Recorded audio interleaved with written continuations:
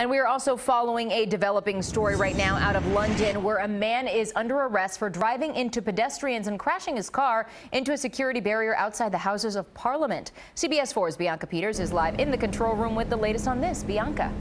Yeah, Lauren, well, British police say they arrested a suspect in his 20s, and they're treating this as an act of terrorism. According to witnesses, the man deliberately crashed into pedestrians and cyclists, heightening tensions in London, which has seen a string of vehicle-based terror attacks in the last 18 months. It took just minutes for armed police to arrive at the scene of London's latest suspected terror attack. Officers arrested a man in his 20s accused of targeting commuters during the morning rush hour. Several people suffered non-life-threatening injuries. Given that this appears to be a deliberate act, the method, and this being an iconic site, we are treating it as a terrorist incident. This security camera captured the moment the suspect drove into cyclists before jumping the median onto oncoming traffic and slamming into a security barrier at Parliament. The bang was really, really loud, so I mean, they must have hit it at some speed. In March of last year, a man drove into pedestrians on Westminster Bridge, killing 4.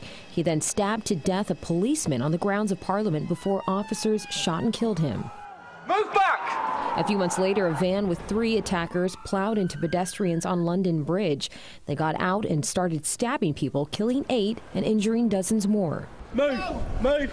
The suspect in this attack is being held on suspicion of terror offenses. Authorities say he acted alone and is not cooperating with investigators.